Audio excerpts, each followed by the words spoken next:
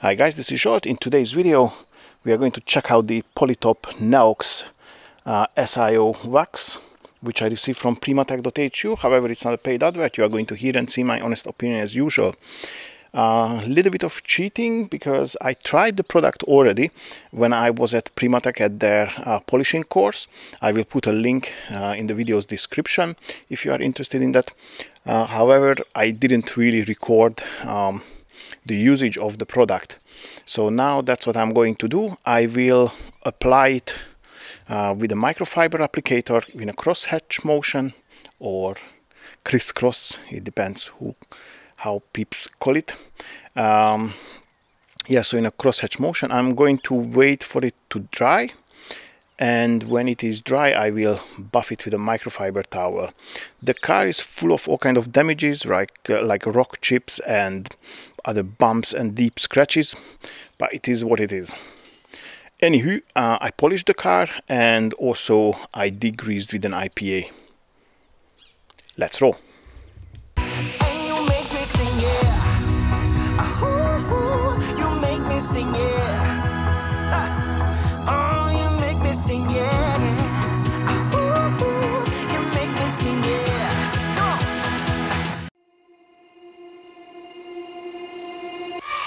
Like two magnets, we are drawn to each other.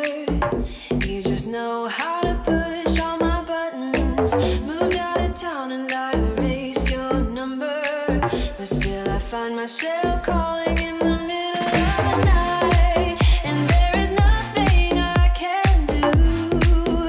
I am madly drawn to you. I know you feel the same. You got my heartstrings tangled up. You got my heartstrings vibrating for you now. There's something more, but you don't want to admit it. Whoa, we're perfectly opposite.